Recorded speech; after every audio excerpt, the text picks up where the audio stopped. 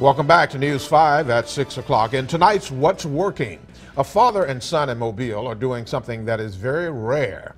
They're getting their undergraduate degrees together. How cool is that? And as News 5's Devin Walsh reports, taking on this challenge has brought them closer together.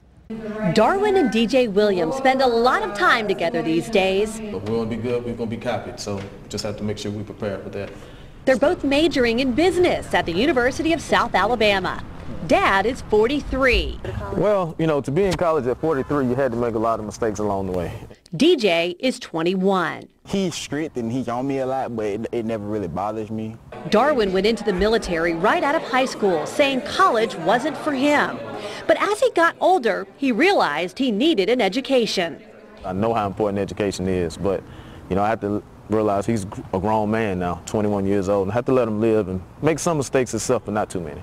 The two don't normally sit together in class, so a lot of their professors don't know they're related.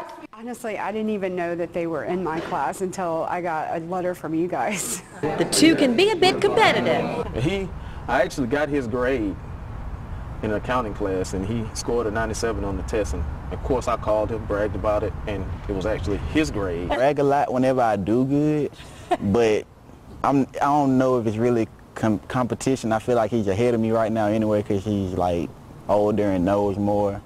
Here in South Alabama, it's not unusual for a parent and a child to be receiving different degrees at the same time, such as a master's degree and an undergraduate degree.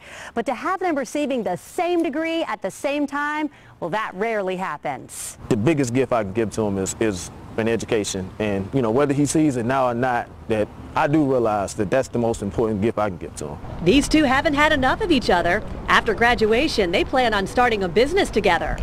For What's Working, I'm Devin Walsh. Darwin and DJ are scheduled to graduate next year.